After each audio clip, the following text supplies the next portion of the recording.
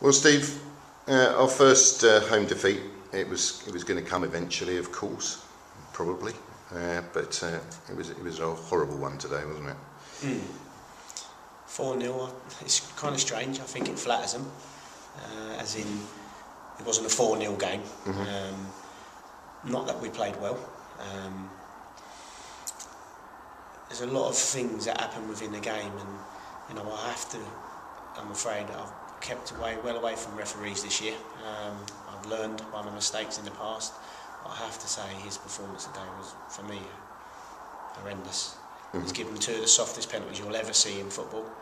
Those kind of challenges or touches or flicks were going on in the whole game, all game, not giving those decisions, and he gives us two of the softest penalties. They didn't even appeal for him. Even with the first one, you felt that? Yeah, totally. It's as soft as anything. The third one, we should have done better with. That's between just a hopeful ball's been put in the box, and the keeper and Lewes have sort of let a guy, get in between them. Is that keeper error or just combination? I think a combination, really. Right.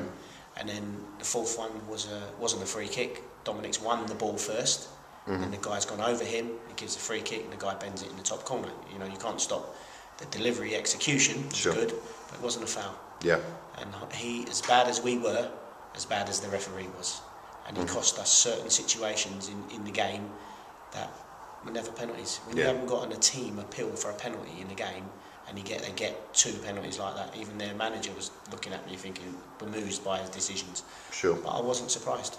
I had the guy last year in one game, and he calls the same thing again. So it's disappointing as we were, and it's disappointing as the contribution of the referee to the game.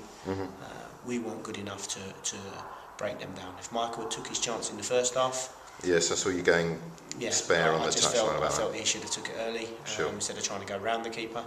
Then it could have been a different game. Yeah. They've won the game 4-0. You'll pick up the paper and you'll see 4-0. But that wasn't a 4-0 game, and they're not 4 goals better than us. I looked at their side, and they compete. They challenge for every ball. They compete for the second balls. The forward, the blonde boy, I think he played 10 today. Very good player. Yeah. Pulls into holes, very good feet, and it caused us problems. Sure. But we didn't seem to have our usual bite and fervour and enthusiasm for the game today. Is that fair? Yeah, I would say that. I would say we didn't ask enough questions of them.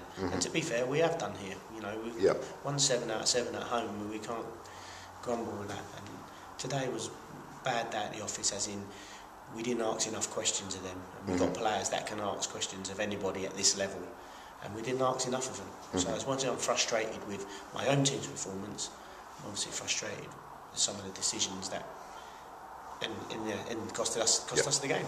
Sure. But it's a long season, and there's plenty of time. Where you had the players out on the pitch for a long time after the game. What was said there? I just feel that if a team come here and pass us off the park or score fantastic goals, then you've got to hold your hands up and go, you know what, we weren't good enough today, but they've made 2 or 3 passes, bent one in the top corner, etc., etc. We've given them the goals, along with the decisions from the ref. So they haven't actually earned any of the goals. He gives a free kick outside the area. It wasn't a free kick. Guy bends it straight in. The guy puts a hopeless cross in the box. Lewes and the goalkeeper collide, and he just heads it in from the goal line. And then the guy gives 2 penalties. So they ain't earned a 4-0 result. That's what what I'm trying to say. I wouldn't dress up our performance in any way. We didn't pass the ball well enough. We were going long too much. And I don't know why we kept going long and long. We were good when we passed the ball. Yeah. And we didn't pass the ball. That did seem very strange to me, because it's not like we got some big bloke up front to. No, Boovy's always going to win a majority of his headers, to be fair to Boovy. But why are we going long? No one's given him instruction to go long. We are so much better when we play short, quick, and sharp. We didn't do that. So really, with all those combinations, it was bad day in the office. Sure.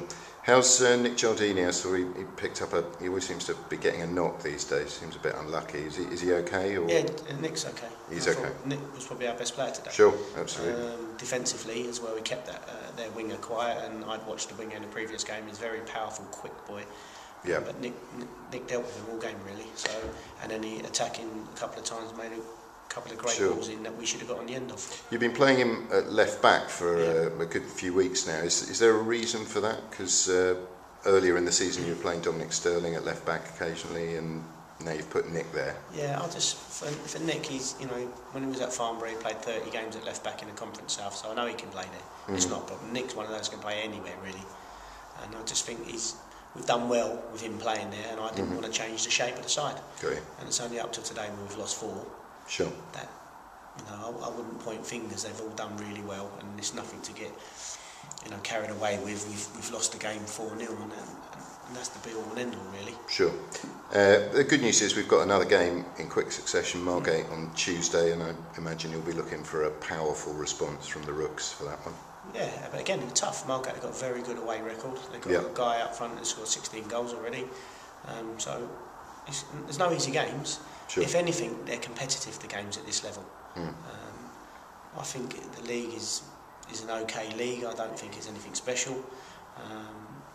But you know, you've got to go out there and compete. And if we compete, we have got talented individuals that can win us football matches. Sure. So, you know, you look at the league around the league today. Like, you know, Lowestoft's lost at Tooting, Berwick's lost, Canvey's lost. You know, there's a lot of teams in and around. You know, it's so close. It's not even worth talking about league tables and things like that. I mean, there's 30 games to go, 90 points to play for. Yeah. It's you know, we are where we are, and we're having a good season, so up to date. Absolutely. We had a good week off the pitch for the club, and we launched this support and save scheme, and I know that you have now bought a share, perhaps seduced by the support and save scheme, and here is your owner's badge. There it is, a beautiful badge. I will now present that to you. Thank you very much for buying a share in the club. Thank you very much. I hope to see that badge on your menswear collection on the touchline as of Tuesday. Thank you very much. Best of luck on Tuesday. We're looking forward to it. Okay. Cheers. Steve.